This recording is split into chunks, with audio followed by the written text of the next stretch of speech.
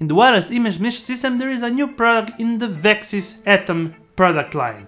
And as you know, in the past I tested the HDMI version of the Atom 500. Today we are testing their new release, the Atom 500 SDI wireless image transmission system.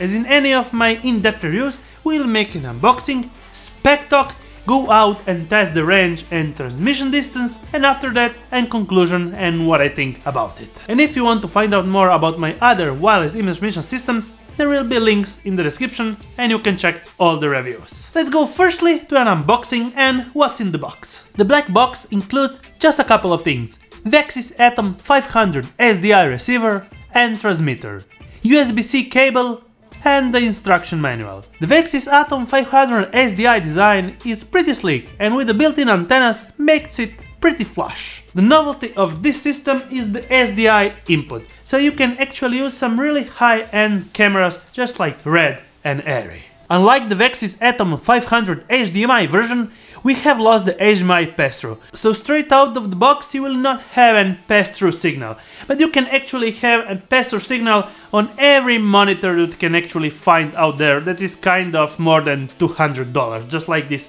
OC screen. It has SDI and HDMI pass-through, so there should be not any problem with that. This device is mostly designed to give you an SD out or HDMI out option if you're using an external monitor/recorder, where the monitoring happens mostly not in the camera, or where the camera is used as an integral monitoring system that doesn't have the need for an additional external monitor, just like Red and ARRI. Said that, let's have a look into the specs. The max SDI HDMI in and out option is 1080p, max 30p, with a max power consumption for both transmitter and receiver of 6.5 watts. That with a bigger MPF battery bank should last pretty much the whole shoot. With this iteration we are seeing finally USB-C powered option. Perfect for an all-in-one solution, just like my wireless monitor with a bigger battery powering up all the system. On the back you will find also the standard MPF Sony battery slot. On the left side of the device there is the power on and off switch with an handy 1/4 screw mount. On the bottom part you will also find another 1/4 screw mount. Let's go straight to the menu settings and layout. The built-in front OLED screen will give you all the info needed and actually more than expected in this price range. Device temperature, voltage power, channel, video source and resolution with the signal strength. You will be able to select 3 fan speeds, or actually turning it off if you are in a quiet recording environment. In the fan high mode, the fan is hearable if you are closer with the mic, so select your desired speed of the fan for your specific filming type. In the menu settings you will be also able to check the Wi-Fi password and ID, connection, pairing option, system option for the version and language,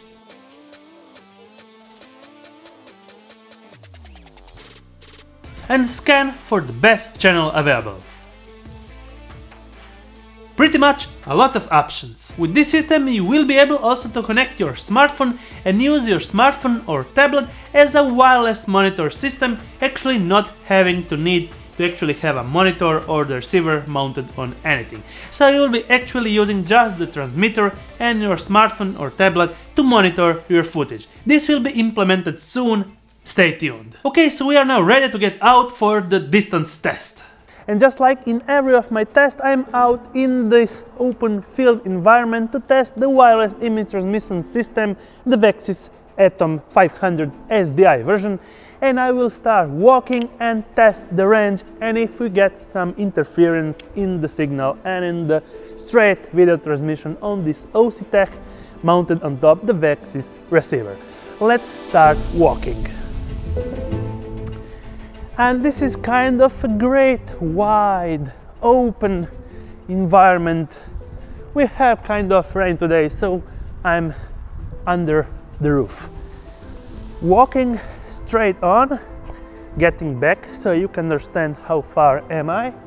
Actually this wide angle lens will give you a much wider field of view at 11mm full frame should be pretty wide.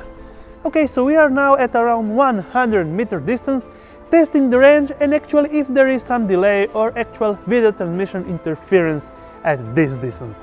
And now I will get straight back to finish this range test and get to other specs of the wireless Vaxis Atom 500 SDI version. In the footage test at around 100 meters, I didn't notice any footage interference or actual footage dropout.